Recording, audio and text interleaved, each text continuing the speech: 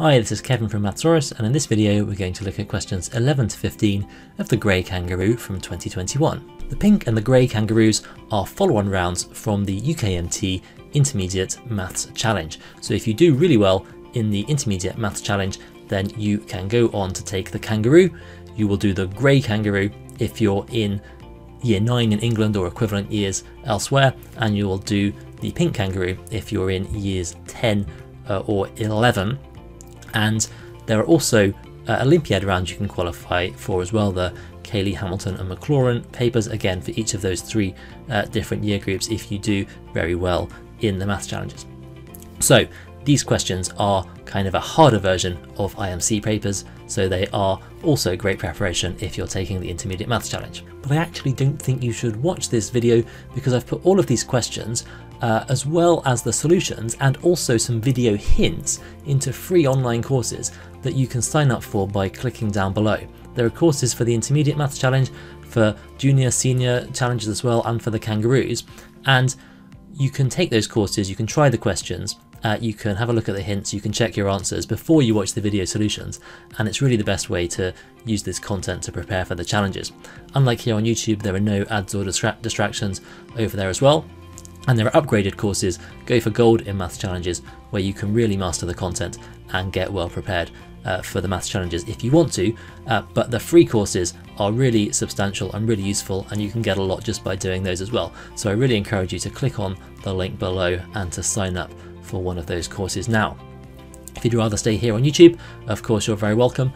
Please do like the video and subscribe to the channel if you haven't already. It really helps me get the content out there. So let's get on with these questions now.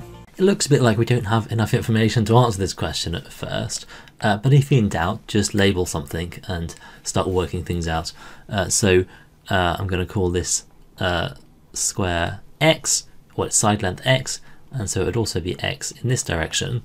And this square has area 1, so it's also got side lengths 1, so that means that this next square would be 1 unit bigger than x. And now we start to see how this question works, because as I wrap around here, right, I get x plus 1 in this direction as well, because that's a square, and then this is an extra 1 unit, so sort of every time I turn a corner, I add 1 unit to the side length of the square, and this next one is x plus 2.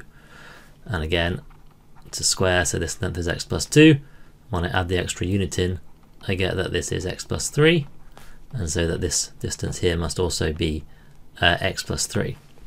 Okay, so what we can see, sort of looking along the total, now let's just look at the total lengths, counting top and bottom. Right on the top, I've got x plus 1 plus x plus h, right, counting like this length plus this length plus this length. That must be the same as x plus 2 plus x plus 3. Okay, so I've got 2x plus 1 plus h equals 2x plus 5.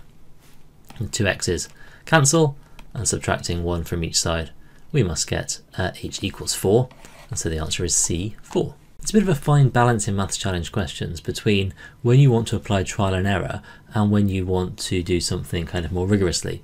And for me, this is a good example of one where actually trial and error is the best method, and I think it's the fastest method.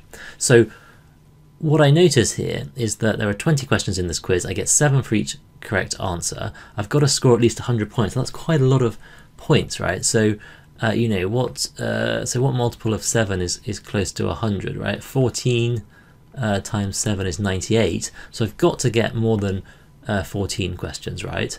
15 times 7 is 105. Now notice I don't get anything awarded or deducted for questions left blank. So I don't have to answer all the questions here.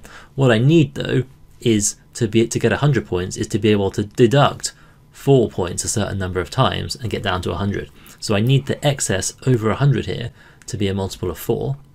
So I'm just going to keep trying here. So 16 times 7 would give me 112. And look, there it is. If I also have 3 lots of 4-point deductions, that would give me minus 12 here, and that would bring the score to 100. So 16 correct answers and 3 wrong answers gives me 19 answers in total, and there must have been one left blank, and so the answer is B. Again, for a maths challenge question, we can assume once we've got an answer that it's a unique answer, otherwise this question wouldn't make sense. So I just made the diagram very slightly bigger here. We've got this strip of paper that's 4 by 13 and it's folded here at 45 degrees. Okay, so clearly we get an isosceles triangle here. These are also 45 and 45 on this side. So definitely whatever this length is equal to this length. And of course we know that length, that's 4, and that's 4 as well. Okay, so let's think about what happens if I unfold this then. Well, I've got the sort of section of P, and I've got this section here, and then I've got the section with Q, and this means that this folded down area here is going to be 4 across. We know that the area of Q is half the area of P, or the area of P is twice the area of Q. They're both rectangles, but they've got the same height, right? So whatever this length here is, x, must be double the length here, 1/2 x. Okay, so what we can see is that we must have x plus 4 plus 1/2 x. That's counting these, things separately. In total, that's equal to 13. So I've got x and 1/2 x. That's 1.5 x, or 3 over 2x. That'll be equal to 9. Dividing by 3 and timesing by 2 here gives us that x equals 6, and so the answer is C. So this is another good example of a maths challenge question with a little bit of a hack. Okay, it says the box of fruit contains twice as many apples as pears, and the answer to this question can't really depend on how many apples and pears there actually are. So as a first attempt here, I would just wonder if I can solve this by just saying, well, what if there's just 2 apples and a pear, right? It says that one of the statements always has to be true, let me just have a look and see if any of these statements are false for this combination, right? So Chris is going to take twice as many pieces of fruit as Lily, so he can either take 2 apples, he could take, or he can take an apple and a pear, right? That's really the only options here, right? He's got to take 2 and Lily takes 1. So does he have to take at least 1 pear? No, he could take 2 apples. So statement A is not always true. He took twice as many apples as pears. Is that always true? In fact, no, it's not true in either of these cases here. He's taken infinitely many more apples in this case and the same number in this one. So that one's not true in general. He took twice as many apples as Lily. In this case, he would take twice as many apples as Lily, but it's possible here that he takes the same number of apples as Lily. Right, so actually that's not always true. Did he take as many apples as Lily took pears? Well, no, he took 2 apples here and Lily took 1 pear, so that one's not true. Did he take as many pears as Lily took apples? Well, he's taken 2 apples, but it must be the right answer, right? Because we've eliminated everything else. But yes, he took no pears and Lily took no apples. And here he took 1 pear and Lily took 1 apple, and so actually that one's true for this one. Now we haven't actually shown that it's true always, but even in the simple case we've ruled out options A, B, C and D. So that's not a bad way to start these problems. Of course, if you were left with more than one option, you would either have to consider a more complicated case or think about it in more generality. Right, in fact, if I increase the number of apples and pears here, you can make the argument reasonably easily. If I have, I've got to have twice as many apples as pears, so I'm going to have, maybe 4 apples and 2 pears, or I'm going to have, if x is the number of pears, then 2x is the number of apples, and you can make some sort of more general argument based on that. But you see here, we just don't need to do that. We've got the answer based on this very simple case. So 3 villages are connected by paths as shown, and let's just label the distances between these different towns as x, y, and z. Then I'm going to write everything down algebraically.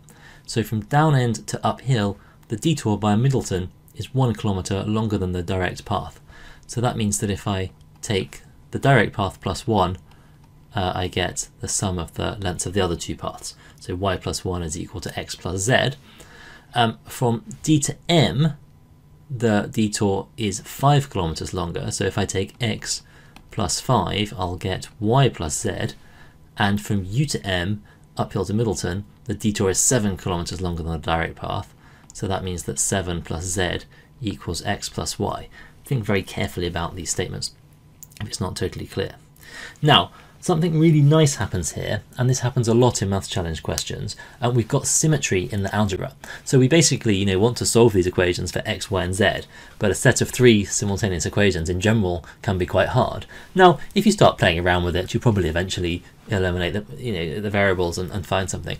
But when you've got symmetry here, right? I've got x, z, y, z, x, y. I've got all the possible pairs of the 3 variables x, y, and z. And on this side, I've just got all the singletons, the x, y, and the z, right? So if I add them together, on this side I get x plus y plus z equals 13, right? I'm adding all 3 equations together, right? So sorry, x plus y plus z plus 13.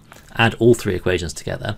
On the right hand side, I get 2x plus 2y plus 2z.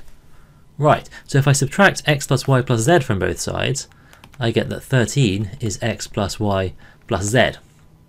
Okay, and that's quite nice. I've got this nice symmetric thing that tells me that I know the total of all 3 paths now.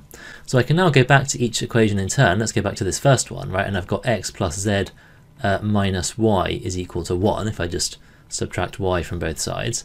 And I've also got x plus y plus z equals 13. Right, you see now when I add these together, I get 2x, I'm not doing to add them together. If I add them together, I would get 2x plus 2z minus 2y, but, and the y's would cancel out. But actually I want to do the opposite. I want to subtract them so the x and the z cancel out, right? So let's actually take the bottom one and subtract the top one, right? So the x and the z cancel out, and I get y minus y is 2y. 13 minus 1 is 12. So I've now got y is equal to 6. And I can actually just play the same game with the other 2.